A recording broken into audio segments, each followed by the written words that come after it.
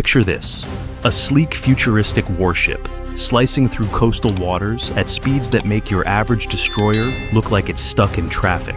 Its hull, a triple-threat trimaran design, glides over the waves with an almost alien grace, while its deck bristles with helicopters and drones ready to leap into action.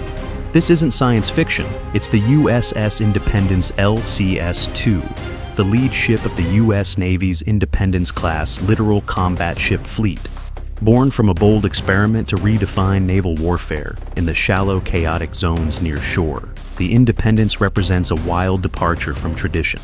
But like any trailblazer, its journey has been a roller coaster of ambition, innovation, and the occasional faceplant.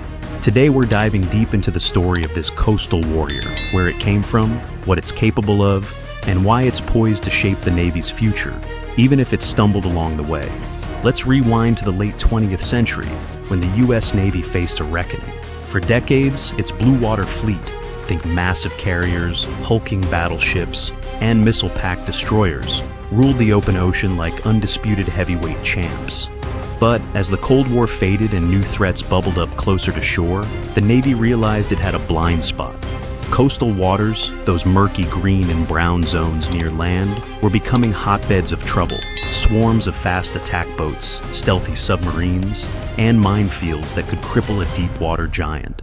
The Iowa-class battleships, with their thunderous 16-inch guns, had once provided devastating shore support, but they were retired in the 1990s, leaving a firepower gap.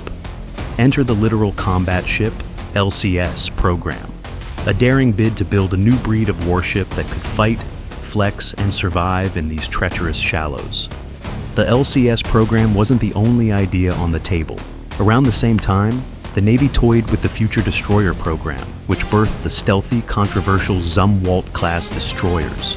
Ships so expensive they nearly bankrupted the concept before it began. Then there was the new cruiser program, a half-baked plan to modernize the cruiser fleet that crashed and burned by 2011. But the LCS? That was the golden child, the one that actually made it out of the lab and into the water. The goal was simple yet audacious: create a low-cost, small, multi-role vessel to replace the aging Perry-class frigates, protect amphibious landings, escort fleets, and guard America's coastlines. It had to be fast, shallow-drafted, and versatile enough to tackle anything from pirates to submarines, all without breaking the bank. Spoiler alert, it didn't quite stay cheap, but it sure delivered on the wow factor. In July 2002, the Navy laid out its wish list for this coastal warrior. They wanted speed to outrun threats, agility to dodge mines, and a modular design that could swap missions like a Swiss Army knife. Over the next year, the specs grew, and so did the stakes. By 2003, three industry giants, Lockheed Martin, General Dynamics, and Raytheon, stepped into the ring. A year later, the Navy pulled a wild card. Instead of picking one winner, they chose two. Lockheed Martin's Freedom class went with a rugged single-hull design, while General Dynamics teamed up with Austal USA to unveil the Independence class, a trimaran marvel that looked like it had escaped from a sci-fi movie. The Navy's logic? Both had killer potential, Lockheed's reliability and General Dynamics' innovation. So, why not build prototypes and let the sea decide? It was a gamble, but one that promised to push naval tech to the edge. The Freedom class hit the water first, with USS Freedom LCS-1 commissioning in 2008. But the Independence class stole the spotlight with its lead ship, USS Independence LCS-2. Construction kicked off in 2006 at Austal Shipyard in Mobile, Alabama, and by November 2008, she was tearing through sea trials at a blistering 46 knots, over 53 miles per hour, leaving jaws on the deck. Her propulsion system, a quartet of water jets powered by gas turbines and diesels, purred like a supercar, while her trimaran hull, a central spine flanked by two outriggers, cut through waves with surgical precision. By January 16, 2010, the Independence was commissioned, and the Navy had a new toy. A ship that didn't just fight, it danced across the water. To date, 13 Independence-class ships have been built, with 7 in active service, and each one carries the same DNA of speed, stealth, and adaptability. So, what makes the Independence class tick? Let's start with the hull. Unlike your typical warship, This isn't some bulky single-bodied brute. The trimaran design, borrowed from high-speed civilian ferries, uses 3 hulls, a long, slender central body, and 2 shorter outriggers that act like stabilizers. Built from lightweight aluminum alloy, the ship measures 127.6 meters long and 31.6 meters wide, with a draft of just 4.27 meters, shallow enough to flirt with coastlines where deeper ships would run aground. At 2,176 tons standard and 2,784 tons fully loaded, it's a featherweight compared to destroyers like the Arleigh Burke class, which tip the scales at 9,200 tons. Yet its top speed hits 50 knots, nearly 58 miles per hour, making it one of the fastest warships afloat. The secret? A hull that angles inward, slashing its radar signature to blend into the clutter of civilian traffic, paired with a waterline profile that minimizes drag and maximizes stability. That stability was no small feat. Early designs wrestled with the trimaran's tendency to roll in rough seas, a problem solved by those outriggers, which grip the water like a tightrope walker's pole. The result is a ship that doesn't just survive high sea states, it thrives. And then there's the deck space. Thanks to its wide triple-hull layout, the Independence boasts a flight deck 40% larger than frigates of similar size, bigger even than the Arleigh Burkes. Picture this: 2 MH-60 Seahawk helicopters parked side by side, or a Seahawk teamed with 3 MQ-8B fire scout drones, or even a massive CH-53 Sea Stallion hogging the pad. It can handle simultaneous takeoffs and landings, something no other ship this light can pull off. When it sails next to Japan's 6,800-ton Akizuki-class destroyers, the Independence, at just 3,100 tons fully loaded, looks like the bigger beast. It's an optical illusion, the puffy effect of a wide, hollowed-out trimaran. But it's a flex that turns heads. Speed and space are just the beginning. The Independence class was built to be a shapeshifter. Its modular design lets it swap mission packages like outfits. Anti-submarine gear one day, mine-hunting tools the next, then surface combat systems for a showdown with enemy boats. It's armed with a 57mm Bofors gun for blasting small threats, think speedboats or drones, plus 11 missile launchers for the RIM 116 rolling airframe missile to swat air threats. Add in advanced sensors, a C4ISR suite, and a stealth profile, and you've got a ship that can hunt subs, sweep mines, or sneak up on enemy shores for intel ops. It's not just a fighter, it's a scout, a medic, even a smuggler chaser. In special cases, it supported special forces insertions or doubled as a repair hub for other ships. The Navy calls it a Littoral Combat Ship for a reason. It's built to dominate the messy, close-in fights where flexibility is king. But let's not sugarcoat it. The LCS program, and the Independence class with it, has had its share of drama. Critics have hammered it as a jack of all trades, master of none, arguing its lightweight frame and modest armament leave it outgunned by heavier destroyers. Early ships faced mechanical hiccups, cracked hulls, engine failures that fueled headlines and congressional grumbling. Costs ballooned too. What started as a $220 million per ship dream crept closer to $600 million, prompting the Navy to scale back from a planned 55 ships to 35. By 2021, the Freedom class saw early retirements. LCS-1 and LCS-3 were mothballed after barely a decade, while the Independence class soldiered on, proving its trimaran grit. It's a classic tale of ambition outpacing execution. But the Independence has a knack for defying the doubters. Take its real-world track record. In 2016, USS Coronado LCS-4, an Independence-class ship, deployed to the South China Sea, flexing its speed and sensors amid tensions with China's naval buildup.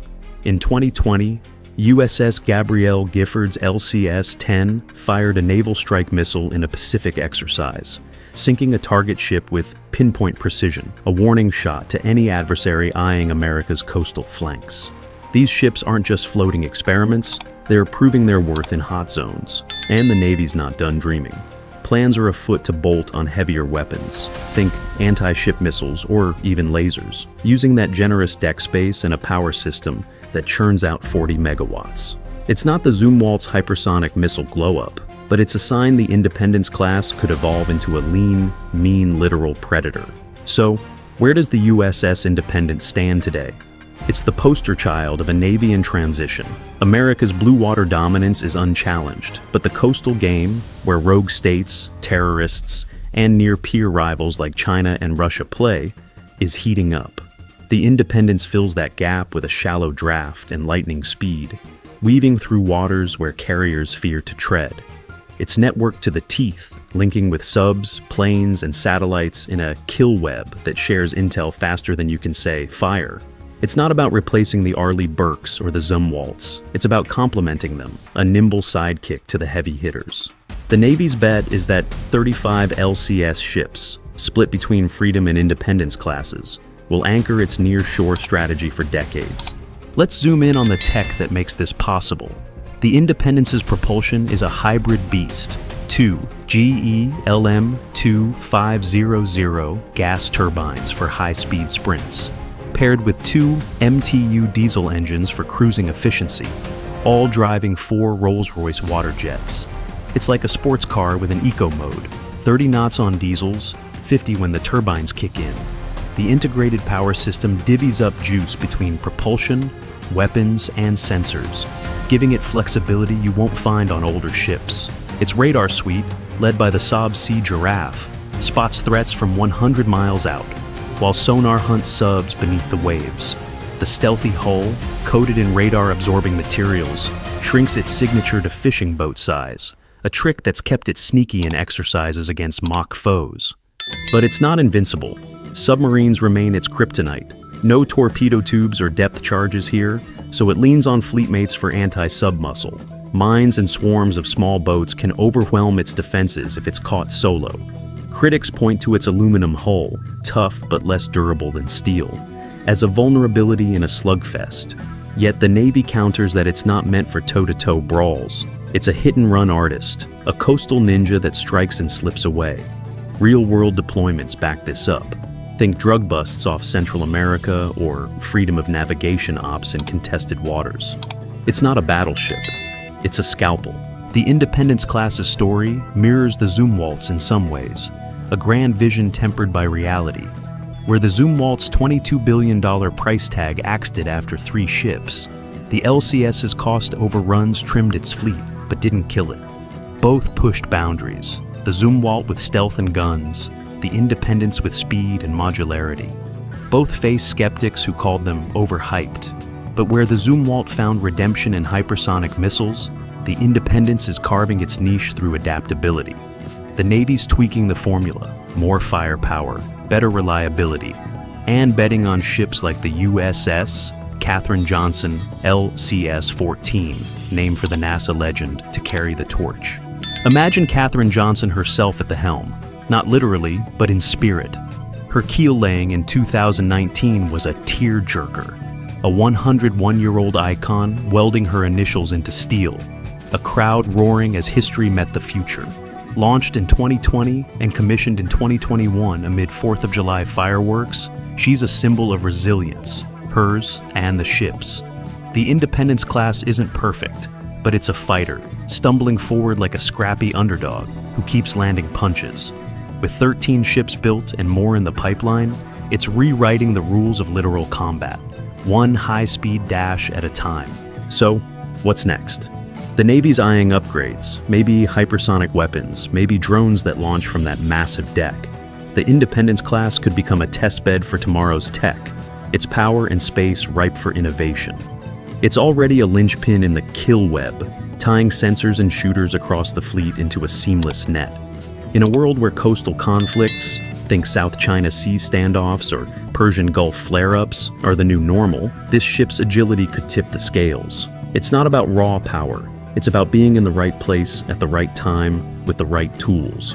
Here's the kicker. The Independence class isn't just a ship, it's a mindset. It's the Navy saying, we can't rely on giants alone. It's a bet on speed over size, flexibility over firepower, brains over brawn. Sure, it's had its flops, cost overruns, early breakdowns, but name a pioneer that hasn't. The Wright brothers crashed planes, Edison blew fuses. The Independence keeps sailing, proving doubters wrong one mission at a time. By 2030, it could be the unsung hero of America's coastal defense, a trimaran titan that turned a wild idea into a war-fighting reality. What do you think? Is the Independence-class a misunderstood masterpiece or a pricey experiment? Drop your thoughts below, hit that like button, and subscribe for more deep dives into the machines that shape our world. Thanks for sticking with me. I'll catch you in the next one.